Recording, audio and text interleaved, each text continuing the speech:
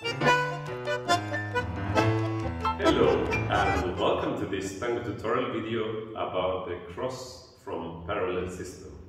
We will see two different ways that are very often applied. The first one is from our Caminata that we showed in a different video.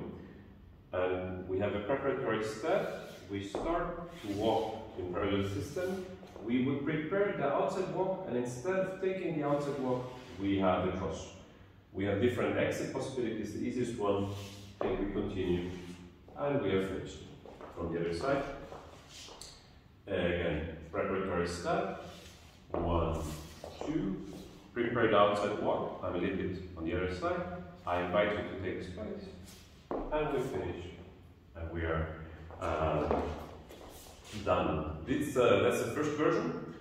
The other version is the most famous version in tango history, I think. There's a little bit more here. And it's called La Salida. So we have a preparatory step to the back. The apertura, I go outside. And from that outside walk, I go and I'm again first. One more time to the other side as well. Preparatory step to the back. Apertura, outside walk. From here, I lead the cross. And we are finished. How we lead the cross depends very much on how close we dance, from which particular position we want to enter into the cross. Is it from outside walk? Is it from actually inside walk? Somehow we need to create space, and somehow we need to close this space. And sometimes it will be more useful to think of the rib cage as a reference point, sometimes it's more the hip. Usually we want to keep a very good connection in this moment, so we will try to keep our arms and reference points of elbows and wrists constant and not change them too much. Yeah, we will see different ideas of how to communicate this. Let's see one more time the four-step Caminata with the outside walk that we take as a starting point.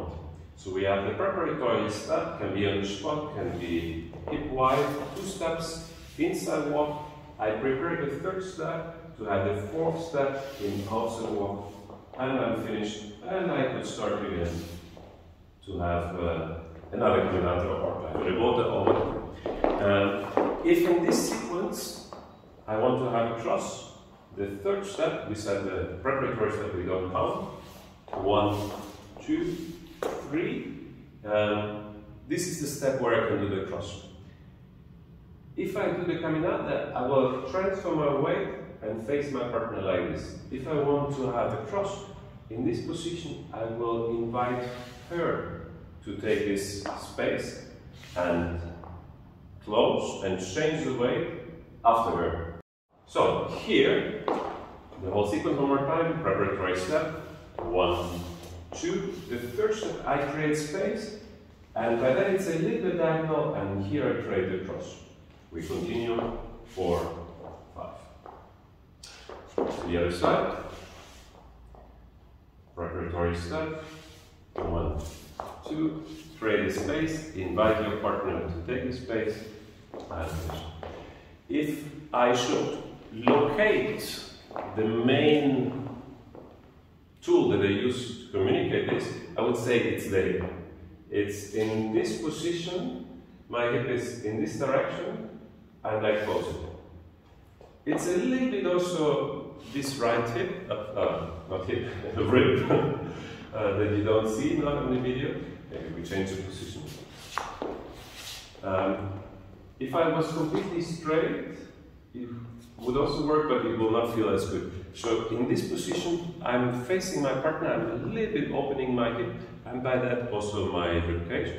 And I'm closing this again, and afterwards changing. Yes, in the class, we also saw 2 different exits. One exit was to have an ocho here. So I lead into the cross, and I open again and invite her back for an ocho. and then I finish again with whatever way I want. We had two-step Caminata in the class. Another exit would be the parada. 1, 2, 3, into the cross. Now here, I change the way I project, and I invite you to take this position. Followers, also enjoy this moment like Iris is doing it. I create the space that she comes around, also back, and we are finished. For that, it's very similar as the version with the two ochos before, just that we have the parada in the middle. We will publish another video just about this to see the parada in detail. Now, let's have a look at the Salida. In the Salida, sometimes we start exactly to the side, sometimes we have the preparatory step, and then we go to the side. The thing that we have to manage is that we create the space to have the outside walk. If I invite my partner for a side step, and she's a good partner, she will stand in front of me. And if I want to do the outside step, now I will go somewhere out and I will cross my lines, which I don't want. So, if I do it directly from the side step, the apertura, I need to twist that she understands she should take her step a little bit smaller than mine. Here, look, I have space and I can go. The other option that is a little bit easier is that if I have the preparatory step backward, I step behind my front leg, this is the left one with the right, and by that we can keep the same distance, and you see we are like, how do you call this shape, parallelogram, and we have established this.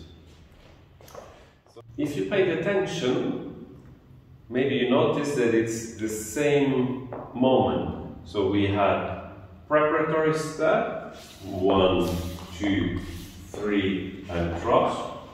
And on the other side as well, we had preparatory step, 1, 2, 3, and cross. And then different exit possibilities. So, although somehow it seems right and left, it's the same. It's just like we take, instead of forward, we take a lateral to the side. Also, what is different is that we come from outside system, outside walk in parallel system, here in the Salida. And to speak about what is creating the cross, if I come from outside walk, I need to turn to my partner already a little bit more to be connected. If not, I'm dancing like this. No, I want to be connected with my partner. So if I want to have a cross, I just release this energy. And we are facing each other frontal again. So in the first version, where we're walking from the Caminata, I create this opening from an inside walk, and here I take a cross. If I'm in the Salida, and I come from outside, I think more of closing the hip. Little summary, we had the cross from the Caminata, preparatory step, 1, 2, 3, and cross. Let's take it with the parada. I change the way. I have the projection, she has the lapis. We enjoy this moment. Ocho, ocho, and we are finishing and continue as we like. From the other side, preparatory step, 1, 2, 3, into the cross. I change the way. Project lapis for her. Ocho, ocho, and exit again. If we have the Salida, let's see with 2 ochos, we have the preparatory step, apertura, outside walk parallel, second one, and close the hip to lead the cross. I continue to the side and finish from the other side. and preparatory step, to the side, outside walk, close the hip, lead the cross, and we're finished. And I forgot about the two ochos. So we have this simple exit this time. If for the bonus to continue, if we dance in close embrace, this opening can be smaller. So we have the preparatory step, we have the inside walk, and here I don't need to create as much space as I did before. Just this little will be enough. If I continue, voila, it's already done. If I want to do the parada, this is the moment where we'll open the embrace. So I want to create this space, and here I let her continue, I change, and I'm here, and maybe now I can close again the embrace and continue in close embrace. In the Salida, in close embrace, I will always need to open a tiny little bit in order to have the outside walk. So here I might need a little bit more space here to comfortably take this space. And also here, you see I keep the hip open, I close it, and I continue. Also, in this sequence, as it's one of the most famous tango sequences ever, you don't need to lead so much. She might be expecting a cross, so you just have to confirm, yes, I want it. Or, if you don't want the cross, then you have to be clear, no, this time I don't want it. But if you go with what is expected, don't lead it as if it was like completely surprising and have like, okay, now I lead the cross. Would be too much. Yes, we showed you a lot. I hope you got some good impulses for your tango journey. If you have any questions, just comment and we will reply.